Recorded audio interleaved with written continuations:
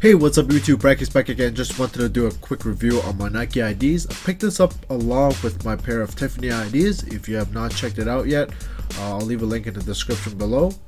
Here's just a quick look at my second pair of Kobe 9 Low EM IDs.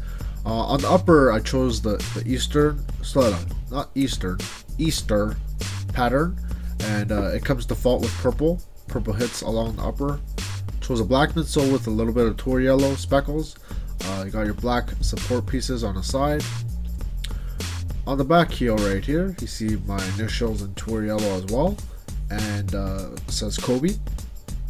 Medial side is the same as the lateral side. Got a gold Suzuki logo up top, some purple dynamic flat wire, and that's pretty much it. You got a black Lunar Lawn midsole on the inside as well. Let's just take a quick look at the other one. The only difference is on the back. This one says LeBron, the other one says Kobe. So this pair of IDs was inspired by the two most dominant players that I've personally watched since I started watching basketball. I think when you try to make Jordan colorways, it comes out really generic. So I made a combination, or a fusion, if you will, between those two players right there. On the top bar, you got red and gold. The gold swoosh applies to both players. They're both champions.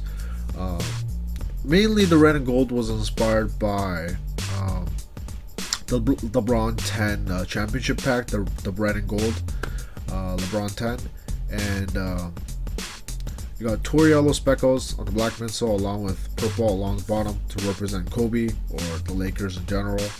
If I were to change one thing on this shoe, I think I might have changed the names on the back where it says LeBron and Kobe. I might have changed it to either like Lion or Mamba or something like that. I don't know. What do you guys think? Overall, what do you think of my ID? I personally really like it. I think it might have an edge over my Tiffany Kobe's just because there's no problems with it. There's no issues. There were like midsole paint issues on my Tiffany pair. But that's pretty much it. I hope you guys enjoyed this quick review. Definitely stay tuned for On Feet, and I'll catch you guys later. Peace.